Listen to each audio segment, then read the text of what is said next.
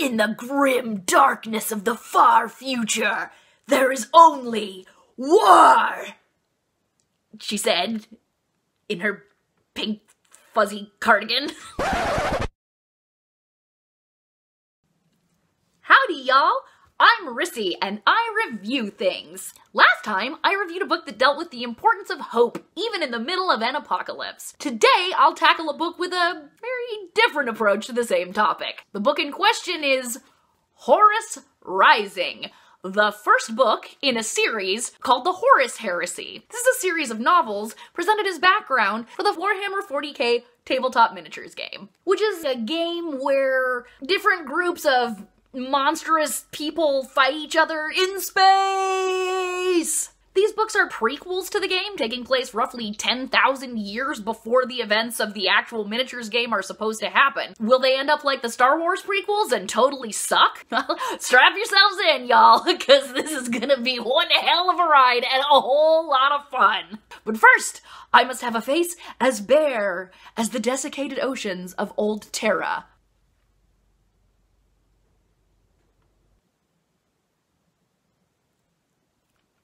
So in order to explain this book, I have to explain the history of the game that it's based on. But don't worry, this won't be like a boring expo dump because it's some of the most like fucking hilarious, absolutely bonkers shit I have ever heard, and spoiler alert, I fucking love it. I mean, the lore. I'm not really into miniature-based wargaming, except for when it's used as a supplement for Dungeons and Dragons.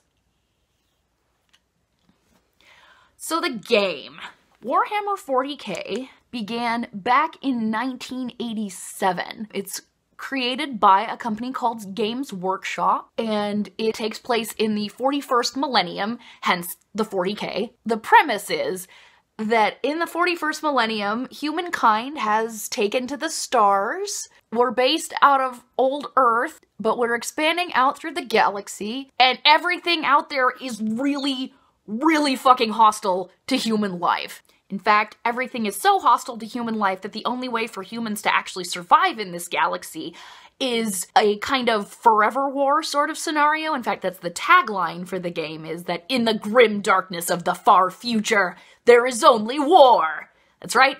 This game is literally the origin of the term grimdark. There's some fun trivia.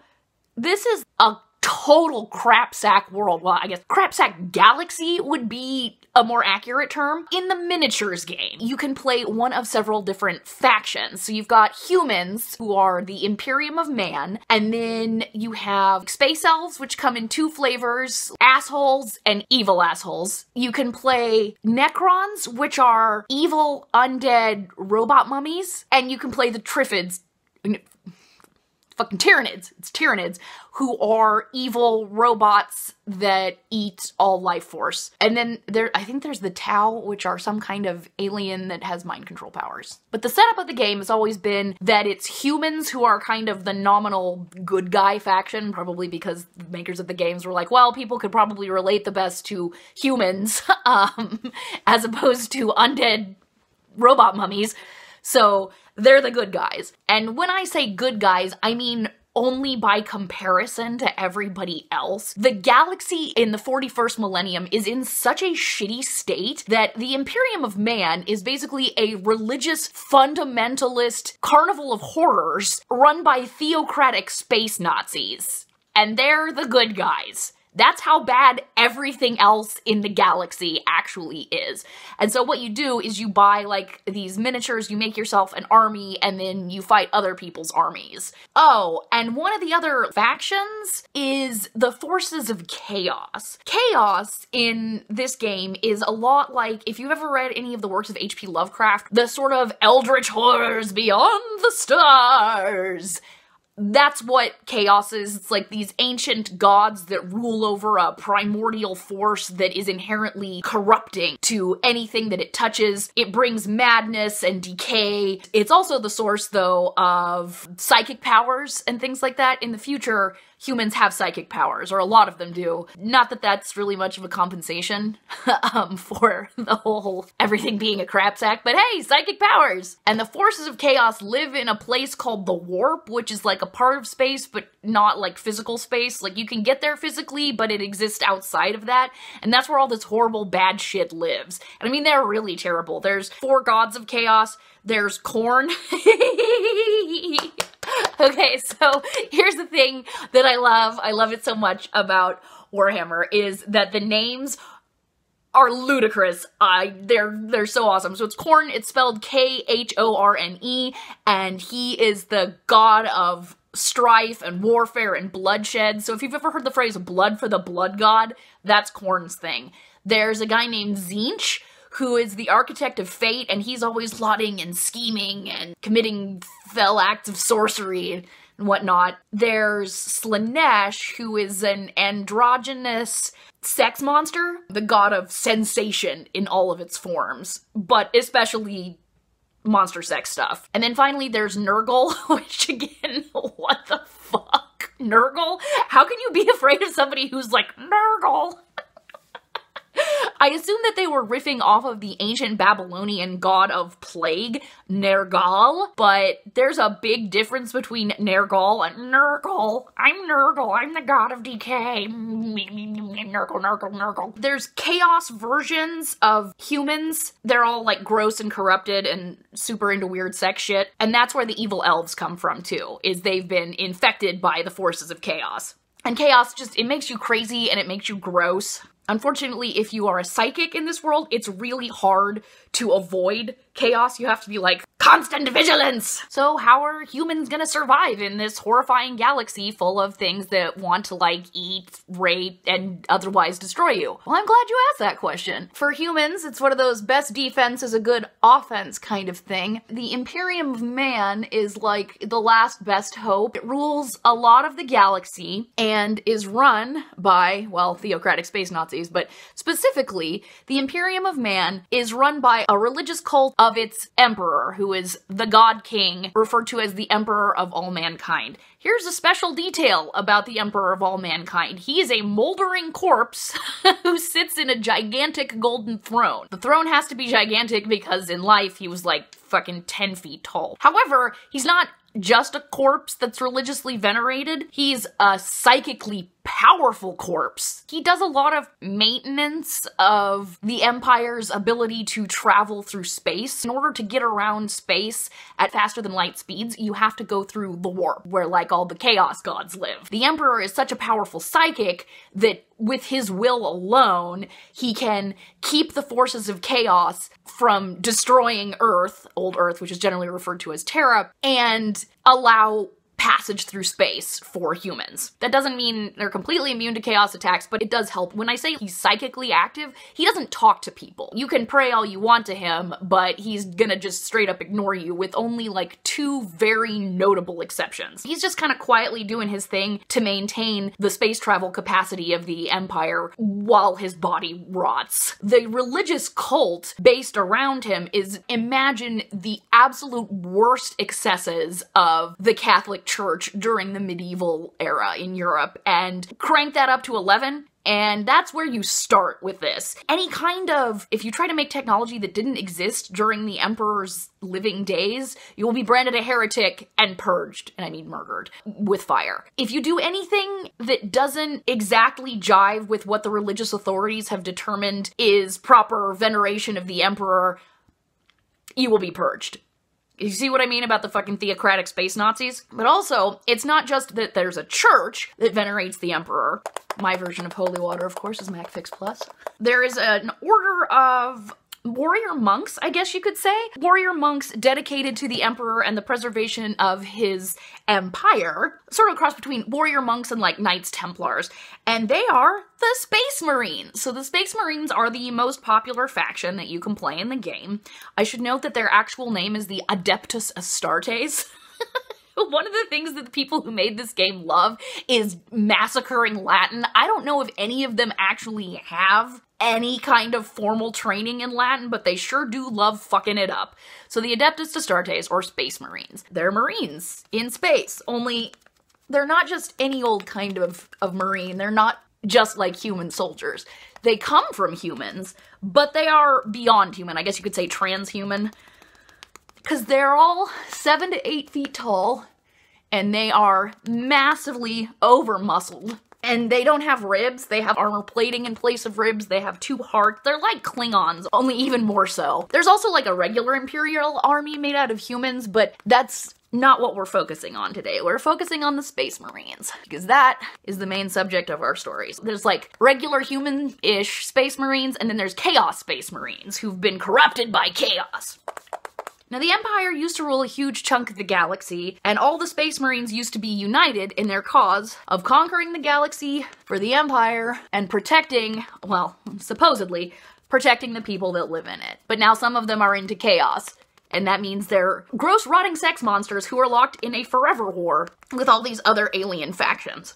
Which is perfect for a fucking miniatures game, right? You need there to be an eternal war going on so that you'll never have a reason to stop making miniatures and people will never have a reason to stop playing them. If there was no war, there'd be no game. I've barely touched on this, but like, the world of the Imperium of Man is not a fun place to be for just about anybody. The Space Marines come from human beings that are taken from like gangs or really terrible circumstances in life, and they're subjected to all this crazy genetic and surgical modifications. Most of them die during this process, and if they don't die, then there's all this post-hypnotic suggestive shit that turns them into super loyal super soldiers. They don't get to lead normal lives. It's not great for really anybody else. The whole thing is a kind of neo-feudal system, so there's noble families, but most people aren't in noble families. Most people are born and live out their existences in hive worlds, where it's just like, nature's not really a thing anymore. It's just giant buildings full of people covering a whole planet. I hope I've managed to convey just how much everything fucking sucks in the 41st millennium. Oh, and the Emperor's moldering corpse. Let's say you're a powerful psychic and you work for the Empire. There's a pretty high chance that you're just going to be sacrificed to keep the Emperor alive, quote unquote. 1,000 psychics every day have to be sacrificed to keep that motherfucker on his throne. Of course, if he's not on his throne, then chaos can destroy the Empire and you won't be able to travel through space anymore, but you know, whatever. This is like the ultimate crap sack grimdark world. Where do the books come in, you might ask? Because it's been a while and I haven't yet brought that up. So you've got this corpse on a golden throne, you've got this horrifying set of enemies ready to destroy humanity at any moment, and this terrifying religious cult, and you might ask yourself, well, how did I get here? Well, what separates, say, Warhammer 40k from a game like Battleship, which is functionally the same thing, is that there's a lot of what is called fluff by the fans, which is lore that explains how things got to be the way they are. How did the galaxy end up as such a horrifying fucking crapsack? Well, one of the things we learn in the lore is that it didn't always used to be this way. At one point in time, the Empire was truly glorious. It had expanded over to most of the galaxy. The Emperor was a living human-ish being. There weren't any such things as Chaos Marines. In general, things were a lot better. Well, what the fuck happened? How did we get from glorious spacefaring empire to the grim darkness of the far future? Well, to answer that question, we have to go back to the 31st millennium. Yeah, that's right. This shit has been happening for 10,000 years. I should start maybe by explaining the Emperor, because the Emperor of Mankind is kind of what all this hinges around, and to sum up, the Emperor is a very, very powerful psychic, as I've already said, but he's also something called a perpetual. Ostensibly, he was born from human parents, but a perpetual is somebody who is immortal. Unless they are killed, they cannot die. And in the perpetual's case, even if you kill them, they will keep coming back, or that's the idea. There's a couple of other perpetuals in the books. So the Emperor is immortal. He's been around for a while. He is supposedly a genius, but we'll get to that. He does know how to, like, do a bunch of stuff with genetic engineering, a bunch of stuff with magic, sorcery, psychic powers, all of which of course involve the warp, but he's not been corrupted by the warp because he's so powerful. Before the 31st millennium, the Earth had gone through a lot of catastrophic fuck-ups. All the oceans had been dried up, there was horrible climate change shit, and there'd been so much war that nearly everything had been destroyed, and the Emperor managed to unite the entire planet underneath him. So he comes out of nowhere, well, by nowhere I mean Anatolia, apparently, is where he was born, He conquers first the whole planet, and then he decides that we need to make the galaxy safe for human beings. He wants to start what's called the Great Crusade, which is where humanity goes out into the galaxy and starts colonizing worlds, but also starts destroying, first of all, the forces of chaos, but also any hostile alien life. But to run his Great Crusade, he's going to need generals, and you can't have just fucking normal human generals and a normal human army. So the Emperor creates the Primarchs, and the Primarchs are his large adult sons. I say that because he doesn't get women pregnant, thank fucking God, because there's no women out there that are his size, and one wonders, like, how his family reacted to him being like, oh, I guess our son is fucking 10 feet tall, whatever. He takes his own genetic material, and he fucks with it some, and creates the Primarch. They're not just transhuman, they're basically demigods. If the Emperor is powerful enough to be considered a god, his sons are not too far behind him in terms of power. They're all 9.5 to 10 feet tall, and they're the creations of his genetic engineering, which creates their gene seed, which is what makes them special. He decides he's gonna make the generals of his Great Crusade the Primarchs. He creates them in a lab, and they're gestating in their tubes when the forces of chaos attack and scatter all of the infant Primarchs to the four winds of the galaxy, and their tubes end up on very different planets. And some of these planets are serious crap sacks, and some of these planets are kind of okay. The baby Primarchs grow up super fast, and most of them, no matter how shitty the planet is, manage to kind of conquer everything. Eventually, the Emperor figures out where all of them are, and as part of the beginning stages of his Great Crusade, he goes out to find them, his lost sons. Because we're doing kind of a grimdark thing today, I decided I would try and make as dark an eyeshadow look as I can really do, and also have it be kind of springtimey, so we'll just see where this goes. A full goth look is really hard for me to pull off and still look human because my eyes are very deep set, and so if I put dark eyeshadow all over my eyes, it will make them truly cadaverous. So again, we'll see what I can do. So the Emperor is out there in the galaxy finding his large adult son. I love the idea of various people on different planets finding this kind of Superman-style baby pod, and they're like, oh, it's a baby, let's adopt it! They start raising this thing, and apparently they reach full size in 3 years. It's not like they have a super long time to develop, but in that time, you go from, like, baby to 10-foot tall demigod, and I just have this this vision in my mind of one parent is like, what the fuck is going on? Our baby is 10 feet tall, and the other parent is completely fucking clueless and is like, that's my strapping lad! Oh, he's so big, he needs more food. Sometimes it's the male parent that's like that, and then sometimes it's the female parent, if there is one, and she's just an Italian grandmother who's like, oh, you're too skinny, you need to eat, mangi. And each large adult son, as it turns out, is destined to have his own large adult sons. And those are the Space Marines. So the Emperor has crafted a legion of Space Marines for each Primarch, and he did it with their gene seed. I'm sorry, it's never not funny. Yeah, I'm a 12-year-old, what do you want? So they're all like fucking 7.5 to 8 feet tall, so you've got the Emperor, his large adult sons, and their large adult sons. The gene seed transplantation has the effect of making them, in a lot of ways, mentally and physically like the Primarch who they originate from. The Emperor finds each son and gifts them their legion of their own large adult sons. Once that's accomplished with all of them, it's time to begin the Great Crusade, right? And so they start off attacking orcs. Oh yeah, I totally forgot, they're space orcs. In the Great Crusade, it goes swimmingly at first. They conquer the space orcs and pretty much just totally curb stomp everything that might get in the way of the Imperium of Man. Oh, originally there were supposed to be 20 Primarchs, but 2 of them were apparently destroyed at some point, along with their legions. Maybe, because they did something bad or something was wrong with their gene seed. And for whatever reason, there's only 18 legions, even though one of them is run by a pair of twins. Most people don't know that they're twins. We're gonna get into that. The Great Crusade is going incredibly well. What could possibly go wrong? What could harsh the Emperor's vibe at this point? Well, I'll tell you. The main problem is the Emperor is a fucking idiot. He might be a master of genetic engineering, but he has no idea how to deal with the conditions of the human heart. And that's what fucks everything up, isn't it always?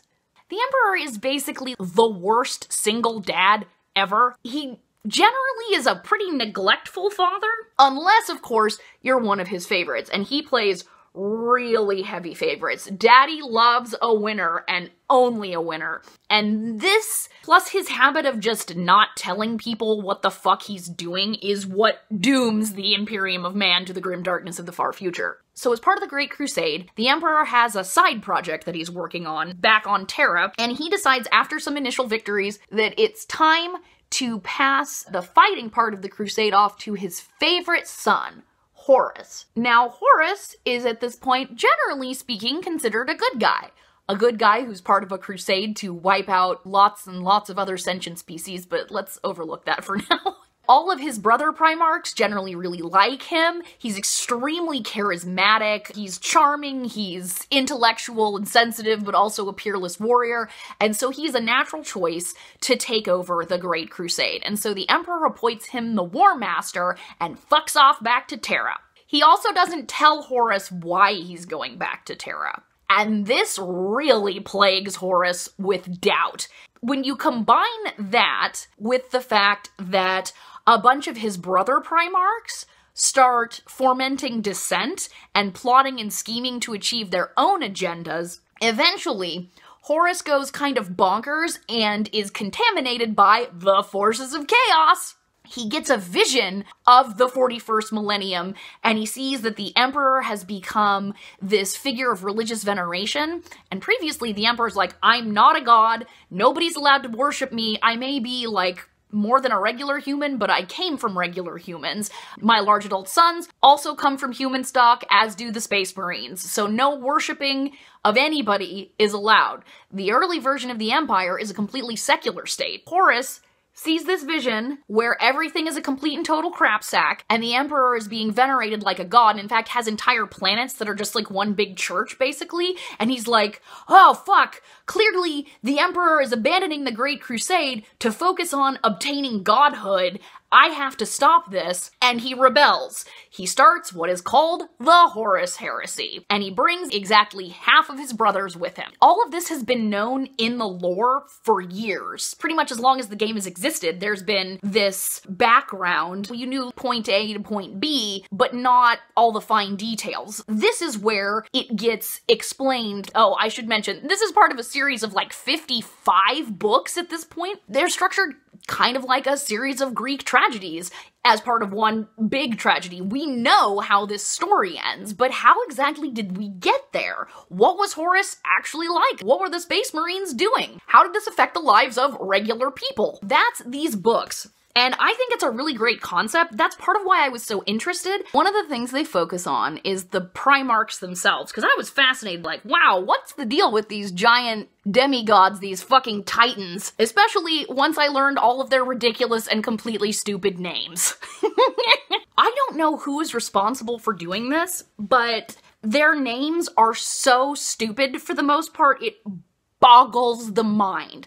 It is, however, important to keep in mind that these books are basically like a novelization for a line of toys. Do you know how back in the 80s, all of these cartoons that a lot of us loved so much were literally just created to sell toys? Well, these books are basically the same thing. They're just filling in the background for a bunch of toys for grown-ups. Of course they were going to be kind of silly. And of course, the names of the characters were decided before the whole backstory was completely fleshed out. So all the bad guy characters are going to have bad guy names, even though they weren't born bad guys, at least not most of them. The game started in the 41st millennium with the established Chaos Marines versus the Imperium Marines. The good guy Primarchs are not immune to having really stupid names.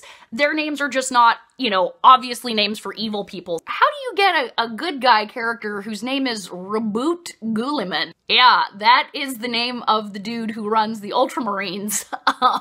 And what the fuck? What the fuck? One of my favorites is a Primarch named Angron. He's a bad guy. Can you guess what his most salient personality trait is? If you guess that he is angry, you would be correct.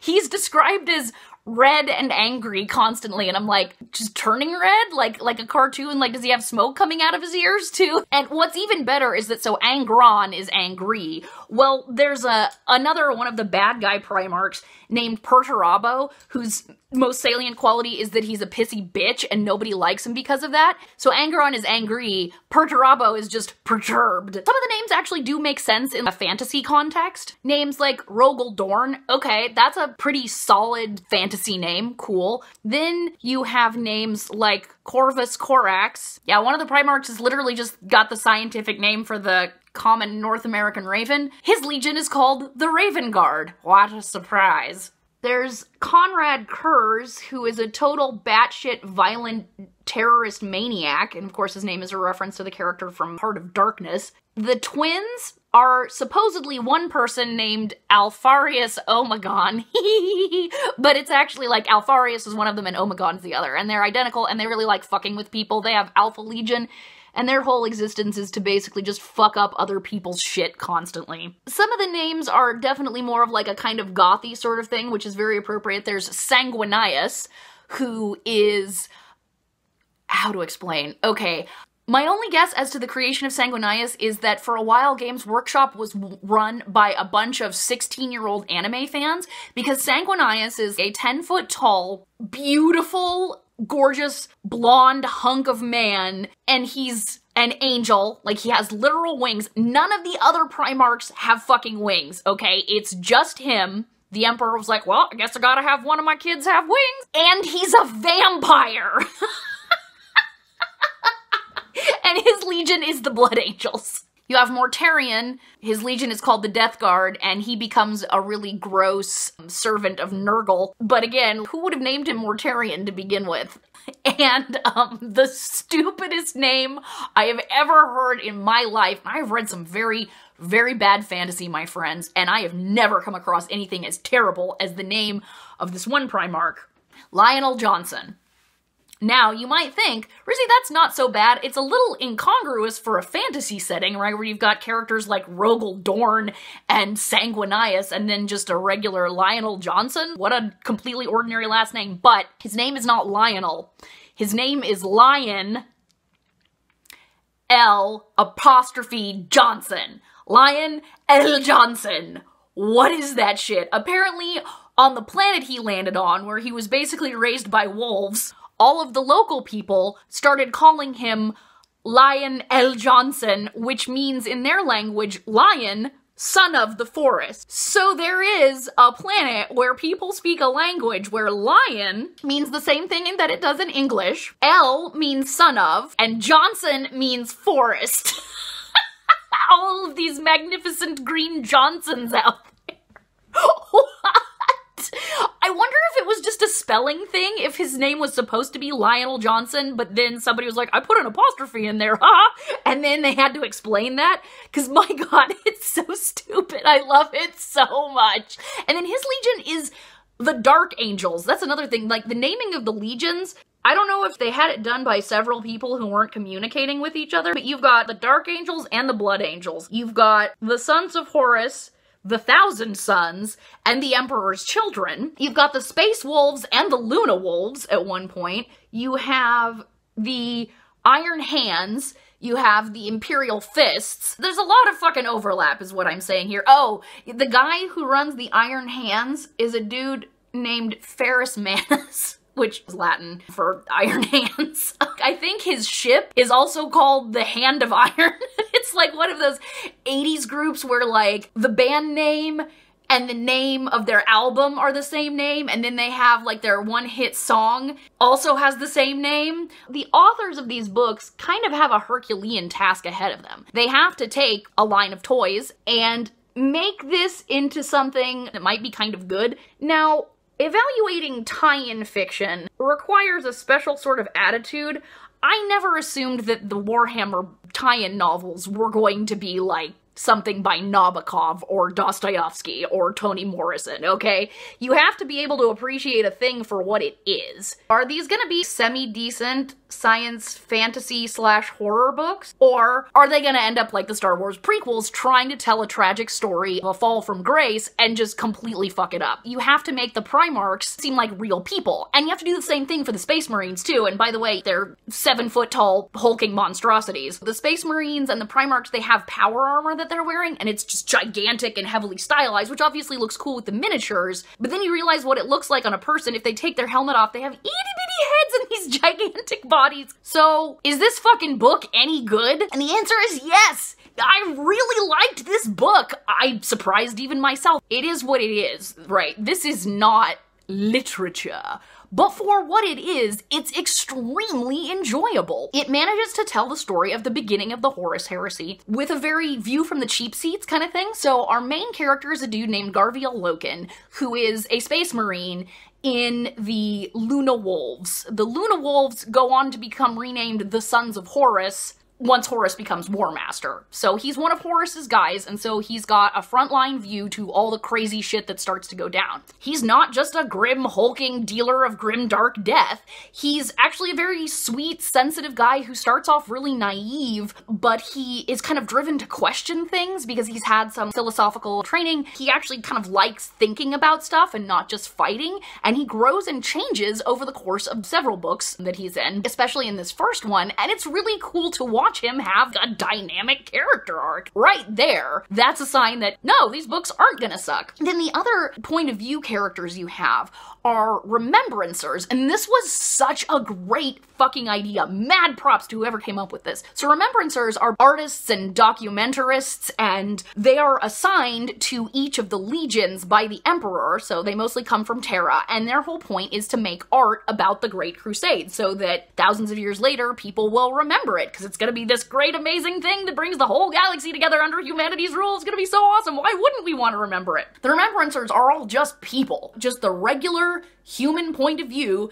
dealing with your 7-foot tall space marines and your 10-foot tall fucking Primarchs. That was such a great idea. A lot of them are also very dynamic characters. They all have their own arcs too. I think that is why these books managed to succeed, or at least this first one does. I'm reading other ones and I'll do reviews of those too, but this first book was really important, right? Because you gotta kick off this whole series. Abnett does a really good job with Horus himself at showing what he was like in the beginning, where he's like, I'm a father to my men, but I also want to protect civilians, and I actually try to negotiate with aliens rather than just automatically fucking killing all of them. You also, though, get to see the very first beginnings of doubt. What happens is Horus is just consumed by his insecurities. One of his brethren Primarchs, who I hadn't mentioned, Lorgar, he has the word lore in his name, and his legion is the Word Bearers. Lorgar, by the beginning of the Horus Heresy, has already gone down the path of chaos because he was obsessed with his father in a religious way and started building temples to the Emperor, planets that he'd conquered, and his dad basically gives him a bitch slap and is like, no, I'm not a god. You're not allowed to worship me. You're a very naughty boy. And whacked him on the nose with a rolled up newspaper. Lorgar just could not freaking handle this. He just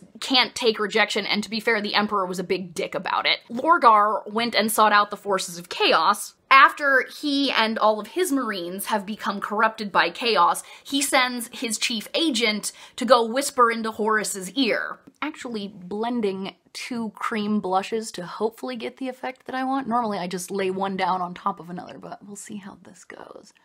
To get the effect of a tragedy, we have to have a tragic hero, and Horus is that tragic hero. Abnett definitely does a good job at getting us to see this dude who becomes the ultimate villain of the galaxy when he was just a nice, normal guy. And I mean, he really was a nice guy. He was encouraging his space marines to develop hobbies and shit because at some point the war was supposed to be over, right? And they were gonna need to have shit that they could do afterwards. I do love the idea of space marines trying to do regular shit after the war. The space marines have this drive for glory, everything in the name of the Emperor, and they're all mostly glory hounds, especially when they're fighting, and they all want to be the one who gets the big victory and stuff. So what happens when they have to turn their swords into plowshares?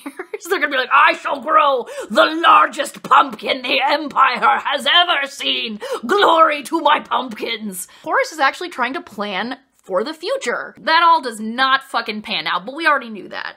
Another great thing about these books is the prose. The writing is actually not shit. Abnett knows his way around a phrase. The fighting scenes are actually pretty engaging. And despite the fact that, again, you know how these books are gonna go, well, you don't know how all of the characters that aren't the Primarchs, you don't know what's gonna happen to them, so you really don't know who might die and who might not. The stuff involving the forces of chaos, because they get kind of introduced in the book, is genuinely fucking spooky. You also find out that the Emperor, in his quote-unquote wisdom, i.e. his terrible parenting, has not adequately prepared any of his forces for dealing with chaos. The Primarchs know, because they're all very powerful psychics. Using psychic powers draws on the energies of the warp, and it's one of those, if you can see them, they can see you kind of thing, so evil warp entities might come and seize upon you. Aside from very basic knowledge that sometimes the warp can have bad effects on people, none of the Space Marines know anything about chaos, and they don't even know that that's what it's called. They are taught that there's no such thing as gods. There actually are, you know, fucking chaos gods, and the Emperor didn't tell the Primarchs about that part either. The Primarchs know there's such a thing as chaos, but they're taught that it's just warp energy, so this is terrible. He's such a bad dad. There's a lot of fan speculation about maybe the Emperor was secretly playing 25th dimensional chess, because how else can you explain his terrible, terrible, terrible decisions? And I would say, well, it's easy. He was a brilliant psychic and genetic engineer and military strategist, but he just doesn't know how people work at all. And he is, again, an absolute shit parent. So what happens in this book is basically just an introduction. You get to meet Horus, you get to meet some of the Marines that work with him. They're mostly captains of smaller companies within the Legion of the Luna Wolves, who then become the Sons of Horus. In the grim darkness of the far future, they're actually called the Black Legion, so they've undergone 3 name changes. You get to meet them, and you see how they are waging war. They get into a couple of really tight scrapes. You get to also interact with some of the other legions. They have to show up to help the Blood Angels, run by ultimate sexy Bishonen angel vampire Sanguinius. The Blood Angels themselves are also vampires. They have a thing called the Red Thirst, which means they need blood, but they keep it secret, so we're not supposed to know about that shit. We also see Horus just dealing with his brothers. He's the one who's holding all of this shit together. There is a lot of fucking pressure on him, and again, his father will stop loving him if he fucks anything up. And what happens is he starts to crumble under the pressure. He starts to be like, if my father trusted me with being the War Master, why couldn't he trust me with the secret of what he's doing back on the Earth? Why wouldn't he tell me that? Because with this kind of story, you need a slow burn. It can't all happen at once. Do you want the Star Wars prequels? This is how we get the Star Wars prequels, where basically Anakin goes from, oh, kind of okay dude, to someone who's okay with committing genocide, to I'm now the servant of darkness. You really wouldn't want that for these books. Especially not since there's 55 of them. I mean, what are they going to be about? So you don't get any big historical events that we already knew about. They're going to a place where apparently shit is about to get real, and Horus's doubts are gonna really come back to plague him. Oh, by the way, these books pass the fucking Bechdel test. There's 2 named female characters, and they actually talk to each other about shit. I was like, wait, what? Because of course one of the things I'd heard about Warhammer is that there's no women in it, which is not entirely true. All the Space Marines are all male. Because the Space Marines are based off of Primarch DNA, which is based off of the Emperors, in order for the transformations to take hold, you have to have a Y chromosome. Otherwise, you'll just die. Apparently the Emperor did try creating female Space Marines at one point. There are kind of a female version of Space Marines in the future, but right now there aren't any. What's interesting is that one of the Remembrancer characters, Mercedes, is clearly in love with Garviel Loken, but he is just totally fucking oblivious. So that's another thing with Space Marines. When I first heard about them, I'm like, so do their dicks work? Because I'm a perverted monster. Same thing about the Primarchs. Yeah, I mean, I know they're 10 feet tall, but do they fuck? And the answer is apparently no, at least not in this point in the books. They're just so focused on making war for the cause of the Emperor that they don't really have time to think about their dicks. Although, I mean, they did apparently go through puberty, so what must that have been like when you're, you know, 10 feet tall? Their poor parents. And in the future, the Space Marines are warrior monks, and venerating the Emperor is supposed to take up any time that isn't spent training for war or fighting in war. Although, they must have the capacity to have their dicks work. When you're making a character, you can choose to have them quote-unquote chem-gelded. I guess they're chemically castrated so that they can't be seduced. They have the capability. But if you want any filthy Space Marine sex scenes, you're going to have to do like I did and go seek out fanfiction. I'm a monster. You get a sense of the camaraderie that exists amongst the Space Marines, which makes you preemptively sad for how horribly it's all going to go. Because of course, even when the Primarchs fall, not all of their legions succumb to chaos, which means you have a kind of civil war, which definitely happens in later books. And it is just really cool that some of the heroes of these stories are poets and photographers, war journalists, basically. I think that's a really cool touch. I didn't think it was too long, I didn't think it was too short. I wish there'd been more filthy Space Marine sex, but that's personal preference. I really like it that Abnett does not shy away from the homoeroticism, which would naturally exist in the armed forces literally just consisting of men with male commanders. Primarchs are generally described as being incredibly good-looking, like beautiful, and all the Space Marines are always thinking of each other as incredibly beautiful men. I like that! I like that it's in there. Unfortunately, there's no actual homosexuality, but there's also not much in the way of any kind of sexuality, at least not at this point. Some of the legions do fall to the forces of Slaanesh, the chaos sex monsters, so yeah, as long as you go into these books kind of understanding what they are and what they're doing, this first one, at least, is a great introduction to the universe in general of the game, but it's also just fun as a book. I could see people enjoying this even if you're not super into the lore. I am totally into the lore now, by the way. I'm fucking obsessed with this shit. It's so much fun because it's so silly, but I love it. I hope I've managed to convey kind of why that is. I've already read a couple of the other books. I decided I want to actually review as much of this series as I possibly can. Don't worry, I will be spacing it out. We're gonna continue with the Horus Heresy and see the winning streak holds. Obviously not for the Empire. So this is the final look.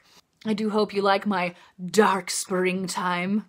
The next video I do is gonna be the all spoilers all the time version of my review for the Broken Earth books. So don't worry, I've had requests for that, actual requests from people who view my channel.